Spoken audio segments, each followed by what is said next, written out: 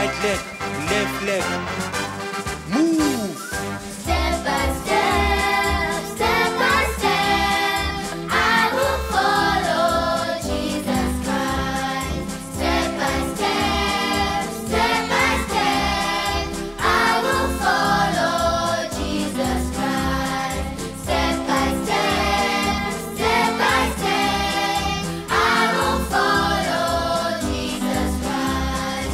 Yesterday, today, tomorrow, I will follow Jesus Christ. Yesterday, today, tomorrow, I will follow Jesus Christ. Yesterday, today, tomorrow, I will follow Jesus Christ. Step. Step by step, Step. step by step, I will follow Jesus Christ. Step. Step by step, Step. step by step, Step. I will follow Jesus Christ. I will follow only Jesus Christ. I will follow the King of Kings. I will follow till I reach the skies. I will follow till I reach the skies. I will follow till I reach the skies. I will follow till I reach the skies. I will follow only Jesus Christ. I will follow only Jesus Christ.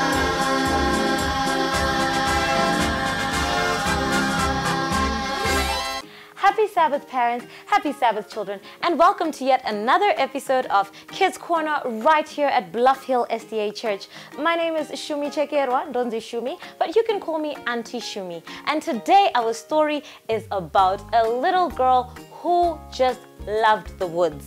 Have you been to visit your grandma or your grandpa who stay in the village?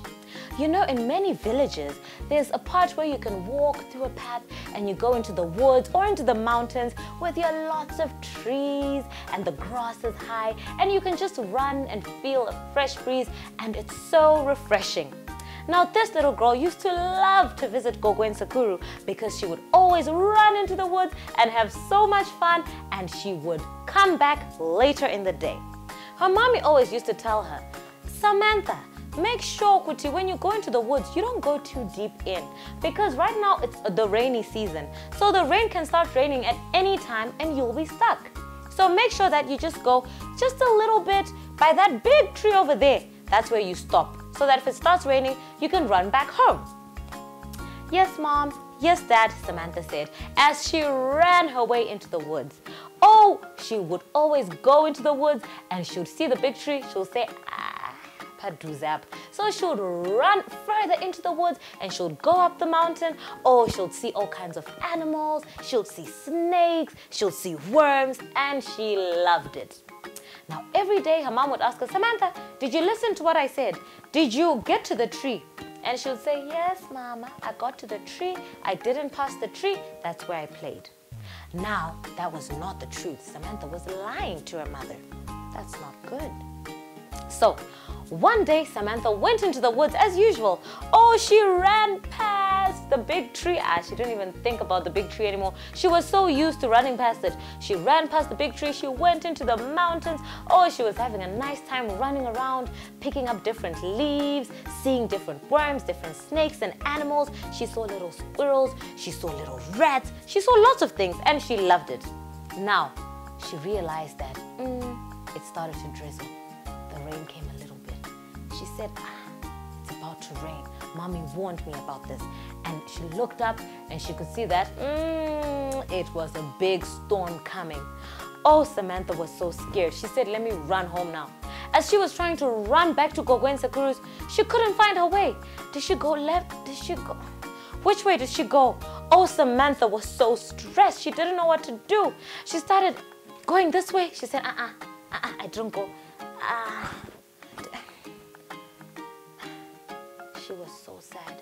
She ended up just sitting down on the ground and she didn't know what to do.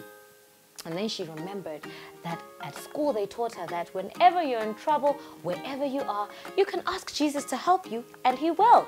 So that's exactly what Samantha did. Samantha said, God, I'm so sorry I didn't obey my mommy.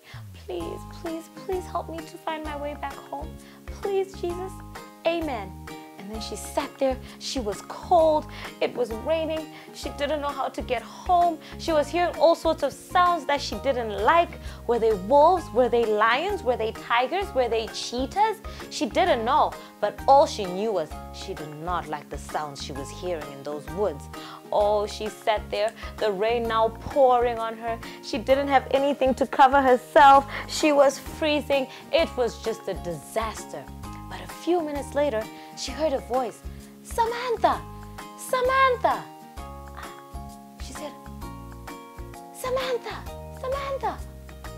She listened carefully. She said, yes, I'm here, I'm here. And she was so happy because she realized it was her dad's voice. Her dad had come to rescue her. Oh, Samantha ran to his voice and she hugged him tight and she said, I'm sorry, Daddy. I'll never disobey you again. Oh, Daddy had come with a big jacket for her and a raincoat and an umbrella, and he carried her in his arms, and he took her home to take a nice long bath. Now, what does the story teach us? This story teaches us that we should always obey our parents. When our parents tell us not to do something, we should listen to them. This story also teaches us that, you know what? Jesus is always listening to us. He's always sitting in heaven, just waiting to hear us talk to him. So we should talk to him all the time. Whether we're in trouble or we're not in trouble, whether we're sad or we're happy or we're angry, we should always talk to Jesus at any time, no matter what we're feeling. And he is sure to listen to us and to answer our prayers. This story also teaches us that our parents love us so much, just like God does, that even when we sin and we do bad things, when we say, I'm sorry, Jesus, please help me, Jesus will always forgive us. Just like Daddy came to rescue her, Jesus will also come to rescue us, and he'll hug us and take us in his arms and take us home with him. So we should always make sure that we talk to Jesus and that we obey our parents and that we go back. Even when we make a mistake, we should always go back. We're also reminded by the story that bad habits become bigger and bigger by the day. Samantha was getting deeper and deeper into the woods every day. So it's a good thing to just stop bad habits. If your bad habit is lying, you must pray and say, God, help me to stop lying. If it's cheating or stealing or fighting with others or bullying others, we should pray about it now so that Jesus helps us before we get too deep into the woods. Let us pray. Dear Jesus, thank you so much for loving us. Thank you for teaching us the story that had all these amazing lessons. Please help us to be the very best boys and girls that we can be, Lord. Help us to always remember to talk to you no matter what we're going through in life. We love you, Jesus. In Christ's name I pray. Amen.